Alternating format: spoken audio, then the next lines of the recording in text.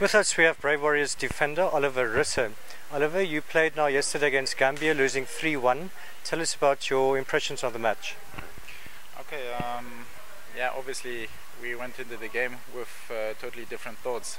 We wanted to be compact, which we were not in the first half, and that's why through maybe some individual mistakes we conceded 3 early goals, which obviously in a away game makes it very difficult for us. But nonetheless, in the second half we picked it up. We changed our tactics then, which suited us a bit more in that situation. We play with 2 strikers in a 4-4-2 system, and we did actually quite good. We had some good chances, and yeah, if we would have been a bit more lucky, we even could have gotten a draw, but that would have been very far-fetched. So I think the loss was deservedly so, because we were not up to standard over 90 minutes. Right, and Oliver, what's the rest of the campaign looking like? Do you think we can still bounce back?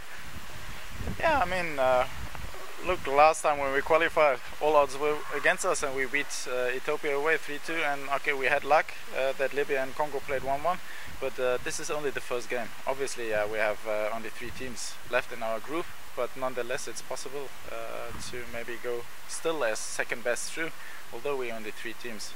But we're going to go to Burkina Faso, try to get a decent result. A decent result is maybe already a win, and then win both home matches. That's a must. Right. Oliver, tell us about your personal career. You're now in Helsinki with a club called Kups. How's it going there? I just joined them 2 weeks ago after my old club, Lyn, sadly got bankruptcy, and yeah, it's going quite good.